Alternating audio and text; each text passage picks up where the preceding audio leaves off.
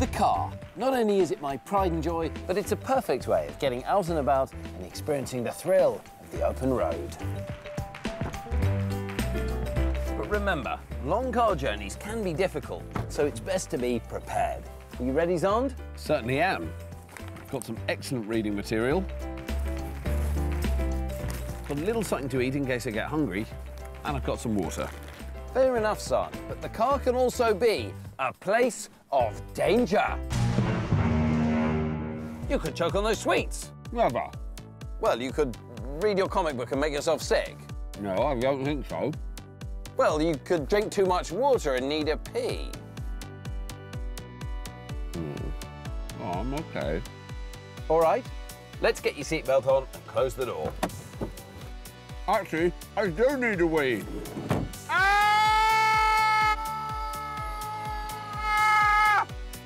My finger! Uh-oh, looks like an injury alert. So what should you do with a suspected broken finger? A. Take a selfie of it and send it to your friends. B. Elevate the finger and support it. Or C. Stick it in a glass full of lemonade and let the bubbles soothe it. Alia, what would you do? B. I would put my fingers up in the air. In fact, Alia is absolutely right. The correct answer is B. Check this out. So what are you going to do now with your broken thumb? Oh, right, get it up next to that one. Put it there. Put it there. Or, if you wanted to reduce the swelling, you can put it anywhere above your heart. You put your hand up in the air, you might get tired. Still hurts. When you break bones, they bleed. You get swelling under the skin, and that's partly what hurts. If you put the hand up, less blood can get to it. And all you have to do is put your hand above your heart. Okay, your heart's where all the blood comes from. So even if you just put it up there, that'll help. So, who wants to have a go? Now remember, we're showing you what to do in an emergency, but it's always best to find an adult. Ah! You just broke my finger. So what are you going to do now? Put your hand above your heart. Ow! Ow!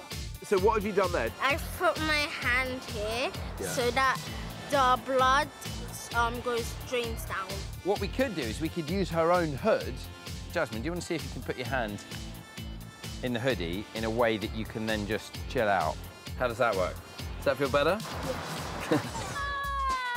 So, if you think you might have broken your finger, elevate it to stop it throbbing, support it, and tell an adult. Right, now, Xand, are you sure you don't need a wee? Nope, I've got it all sorted.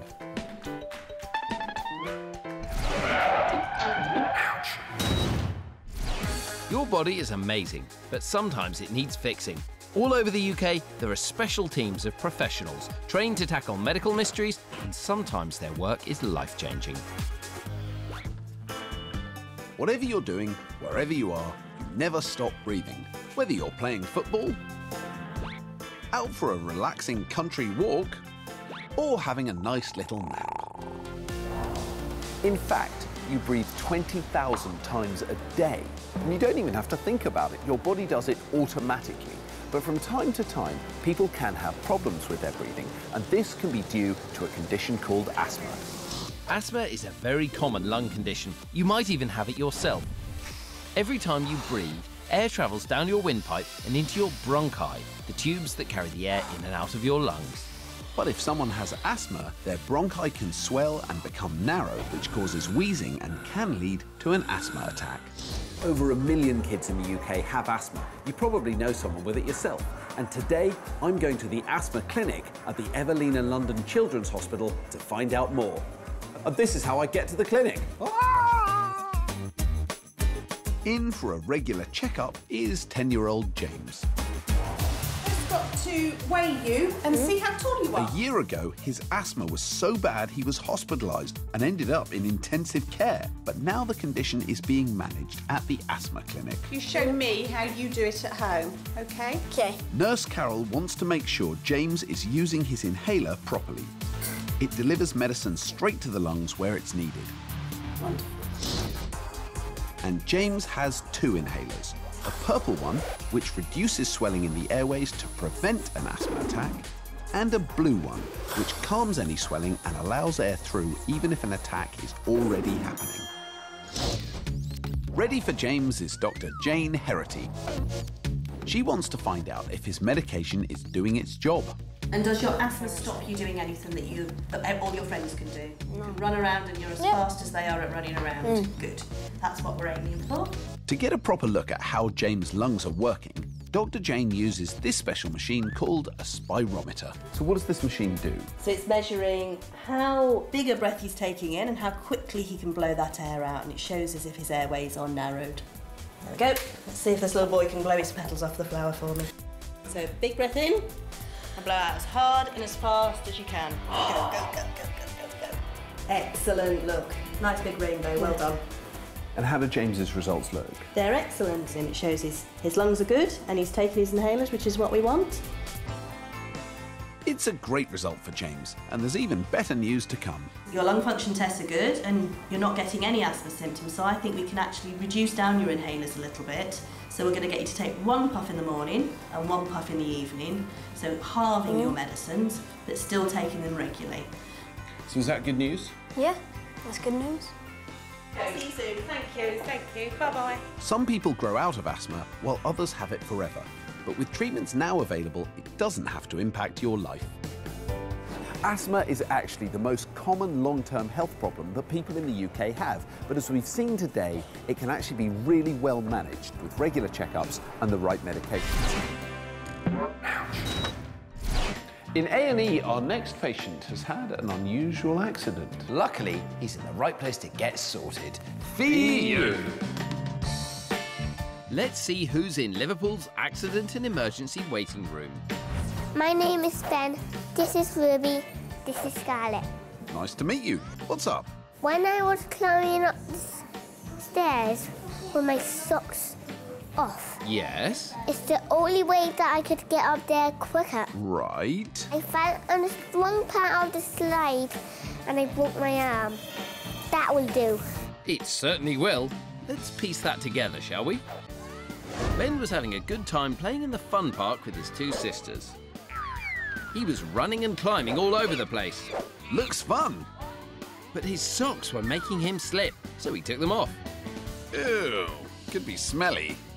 No, Xand, that's your feet. Anyway, sockless Ben climbed even higher, but on the way up, he slipped and slammed his arm. Ouch! After a quick trip to X-ray, the next stop is minor injuries, where nurse practitioner Sarah Jackson is waiting. Have a little look at your hand then. Be careful though. I will be very careful. Nurse Sarah carefully checks that Ben's arm is working properly. Can you wriggle your fingers for me? And have you had a picture? Yeah, Oh. pictures. 2 pictures. Shall we go and have a little look and see what you've done? Yeah. Then she checks his x-rays. Looking at the x-ray, I saw 2 small buccal fractures. That's those bulges there. What we're going to do is we're going to pop him in a splint. He needs to keep the splint on for 3 weeks, OK? And What's a splint? it's like a magic plaster. Magic! This goes on your hand, OK? Now Ben gets his splint on, this supports his arm and keeps it straight while his bones heal. And will I have to go to school like this? Yeah, you have to school like that. With that answered, he's off. Have you learned anything today, Ben? I'm going to be more careful with my arm. Glad to hear it. Be quiet, girls. Well sorted, Ben. Bye, girls. Bye, Ben. Let's go back to accident and emergency to see what happened to our next patient. You are not going to believe this one. Why not? Did you make it up? What? No, it's just a figure of speech. It's an expression. Okay. This is 5-year-old Tianna with her mum and a poorly foot. And check out this handsome doctor. Now, which foot did you hurt? Was it this one? No, this one. Oh, silly old Dr. Chris, eh? So how did you hurt it? When my mum was riding the bike and my foot got caught in the wheel. Wow, that does sound very careless of your mum. Naughty mum. Let's look at this in detail. It was a gorgeous sunny day, so Tianna and her mum were out for a bike ride. Well, sounds lovely. Tianna had the best view from the back seat, whilst Mum was doing all the pedalling at the front. Even better! But it all went wrong as they got to a roundabout. Oh no! Did she do the same as you the other week? You know, when the pigeon pooped on your head and you got in such a flap you ended up face first in a fountain? No, Xand, and you promised never to tell anyone. Oops. Anyway, Tianna's foot fell down off the seat and it got caught in the spokes of the wheel. Ouch! OK, Mum's off the hook, but that bike has a lot to answer for. First up, Tianna heads to X-ray to be checked for broken bones. Finished. Wow, that was speedy. While Tianna has a quick pit stop, here comes Dr. Rob Maguire to assess the damage.